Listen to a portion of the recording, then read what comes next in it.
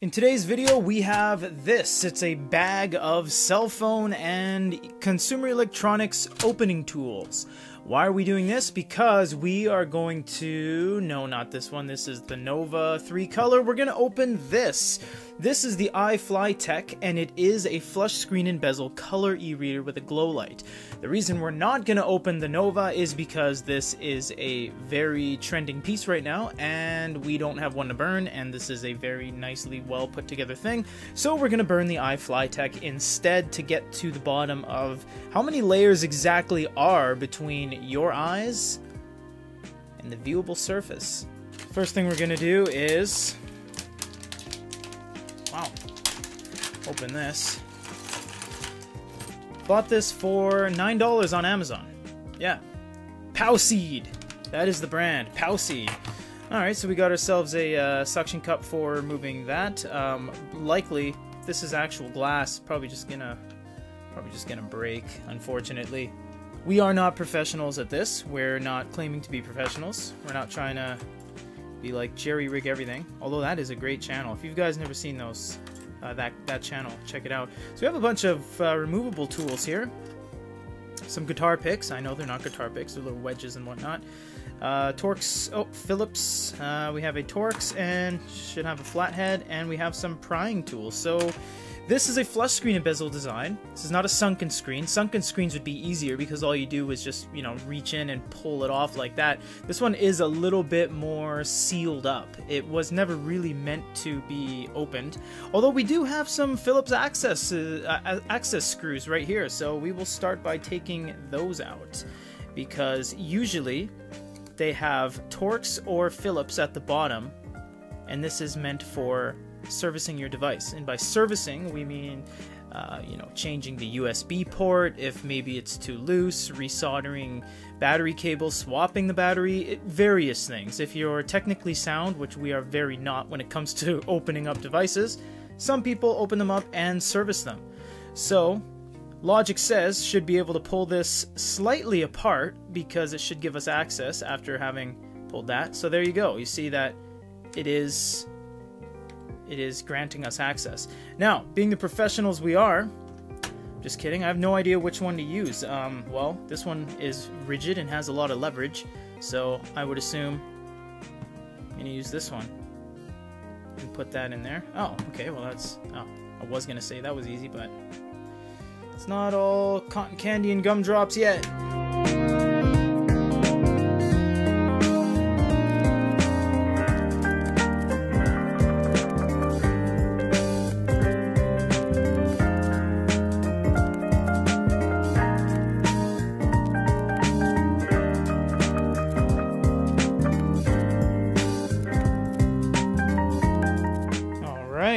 So, got it.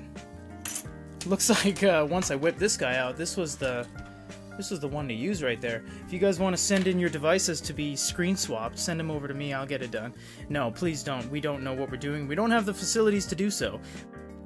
Those two access screws were held in by the actual threading that is attached to the body right here. So that is what held on the bulk of this, and the remainder was a numerous amount of these tension clips that go around the entire border and perimeter of the device. So let's see what we're looking at when it comes to the layers here. So we can already see by the fact that we can bend the screen on the very top that it is not glass. So it is a flush screen and bezel, but it is using plastic because glass does not...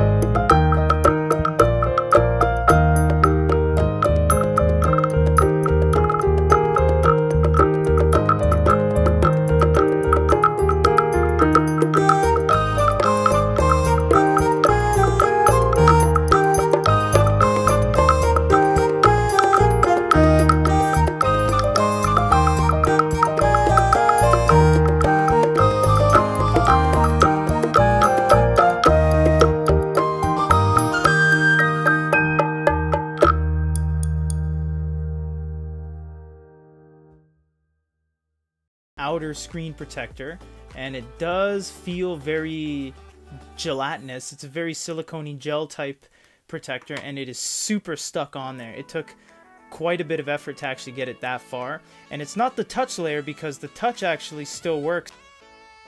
We can touch the background through that layer, so that doesn't seem to be the touch layer just yet. This might just